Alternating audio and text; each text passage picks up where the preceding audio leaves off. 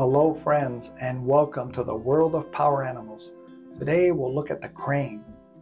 There are 15 species of cranes in the world that come in various shades of gray, white, and black. They're found in wetlands, grasslands, and tundras. Cranes are among the tallest birds in the world with long legs, slender bodies, and long necks. They eat small animals as well as grain and grass shoots. The proud crane shows their agility and elegance and their elaborate courtship dances, which involve leaping, bobbing, and wing flapping. When they fly high and far with their necks outstretched, you can hear their loud bugle-like trumpeting for long distances. Whether they're standing still or moving slowly and stalking their prey, the crane navigates challenges with a sense of calm.